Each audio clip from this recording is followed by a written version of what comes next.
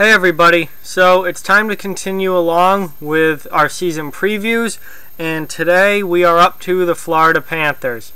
So Florida just missed out on the playoffs last year, had a really good second half of the season, made a late surge but just couldn't sneak into a playoff spot.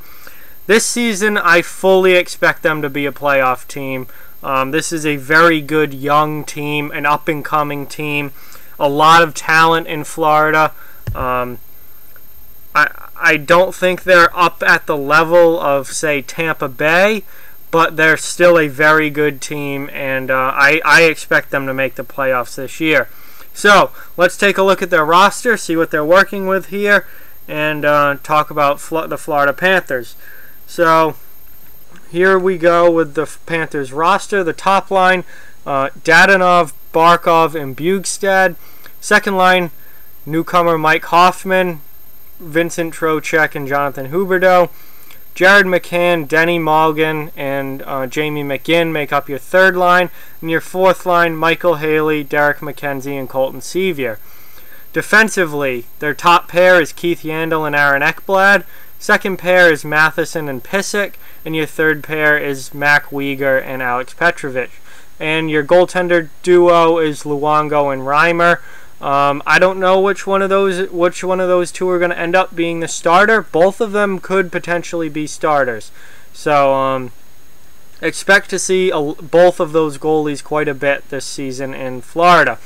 Extra players, you have Frank Vetrano, Troy Brouwer as forwards, and then Ian McCoshen is your seventh defenseman. So, overall, pretty good team here. I think Vetrano or Brouwer can probably play in certain situations over Michael Haley. Haley's your tough guy, but this is a very tough team. Florida led the league in fighting majors last year by a lot. It wasn't even close. I think they had 15 or 20 more fights than even the second place team as far as fighting majors go. So this is a very tough team and a franchise that has really developed that identity this past. It really came out of nowhere last season. But with Bob Bugner as the coach, and they've clearly decided that they're going to be a tough team. And they certainly were last year, and they certainly look like they're going to be again. Haley's your main tough guy, though. He had 22 fights last year, way more than anyone else in the league, blew everyone else away. I say Haley probably plays less games this year, just because the roster is a little more talented. But he's still going to see the ice plenty, and he's certainly going to have a good number of fights this year. But Vetrano or Brouwer can slide into that spot also. But if you're playing a team that's not overly tough, like a Carolina or someone like that, you're going to play Vetrano in Haley's spot. There's no point in playing Michael Haley against teams like that. Mike Hoffman coming in was traded, from San Jose. He was traded from Ottawa to San Jose and then immediately from San Jose to Florida. Hoffman, he's a very good player. Getting him out of Ottawa is going to be really good for him. Getting him away from the whole Erik Karlsson situation and what went on between those two. I think Hoffman's going to have a big year this year, and he's going to look really good for the Panthers because now he can just focus on scoring goals. And he doesn't have to be in Ottawa, it was him and Mark Stone to score goals, and that was pretty much it. Now he's surrounded by talent, and there are a lot of good players on this Florida team. So Hoffman doesn't have to be the #1 goal scorer. He can just settle into a second-line role and focus on playing as well as he can and putting the puck in the net. I'm thinking Hoffman has a really big year this year. Their top six overall is very good, and I think it's very underrated, especially at center.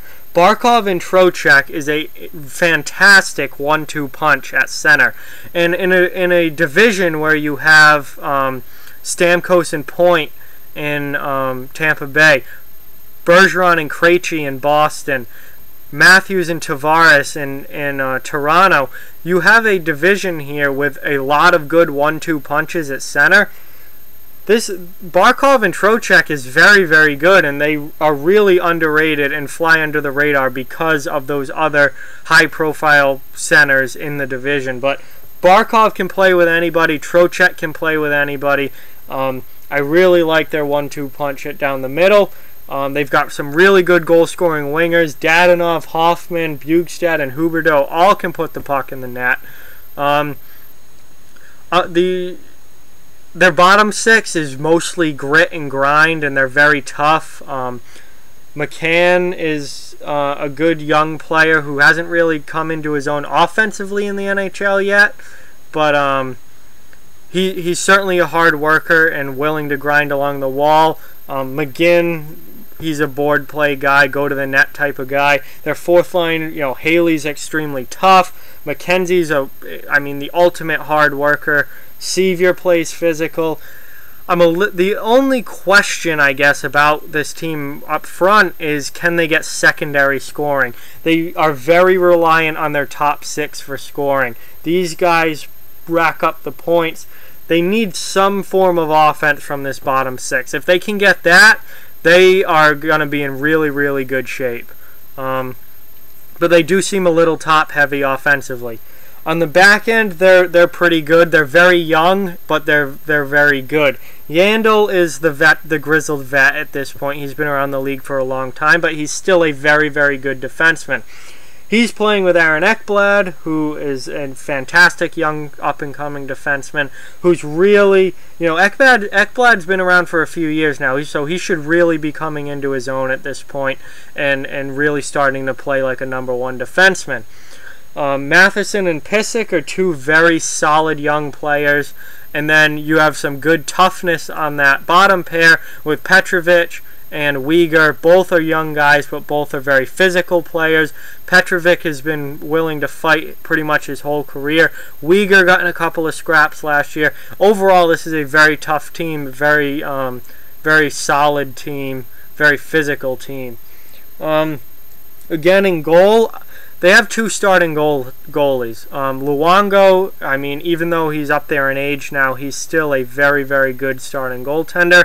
Staying healthy has been a bit of an issue, but they have Reimer who can come in and play just as well as a good starter in the league. So I'm not worried about them in goal as long as they're healthy in goal. I really like this team overall.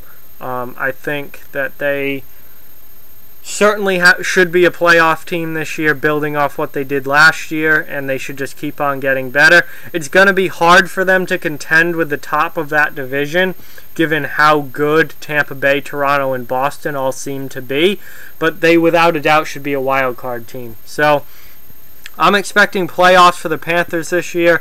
I expect them to be a very physical team, a very tough team, and they certainly will stick up for each other. They proved that last year. I think they're solid across the board in all facets of the game. The only question, I guess, would be secondary scoring, but if they can get some of that, they are in very, very good shape. So overall, this is a quality NHL team, and I really like what they're doing down in Florida. So let me know what you think about the Panthers down in the comment section below. Like, comment, share, subscribe, follow on social media, check out offthewallhockey.com. All those links are down in the description. Keep spreading the word about this channel. Let's keep this thing growing. Thank you very much for watching, and talk to you guys soon.